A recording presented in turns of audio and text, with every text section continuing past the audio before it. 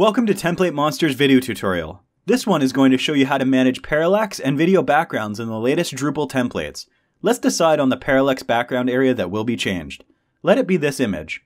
The procedure has been recently modified and simplified. Basically, there are two ways to replace a parallax image or video background. We will start by changing block settings. You can reach the block configuration right from the front end. Click on Figure Block Gear icon that will appear once you hover over the title.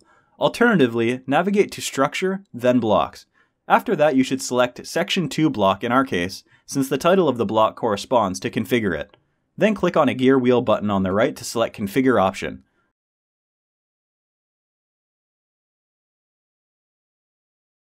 Select the type of parallax background.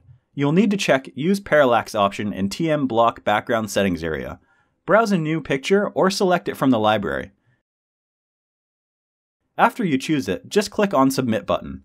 The last step is to save the block and refresh the website. Here's our new background image. The second way is to use theme options. Navigate to Appearance, then Settings, in the top right corner. Logically, you need to select theme number among variable ones. After that, you should press on Region Settings, and look for Section 2 in our case. Select Image Type of Parallax Background and check the Parallax option. If you wish, the background could be full width if you check Full Width option. Finally, browse a new picture or select it from the library by clicking on Submit button.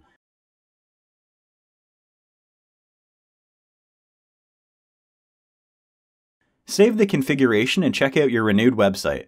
That's it for now, thanks for watching. Feel free to check out other tutorials or contact our support team in case you need any other help. Also, you can view the text version of this tutorial by visiting a link in the description of this video.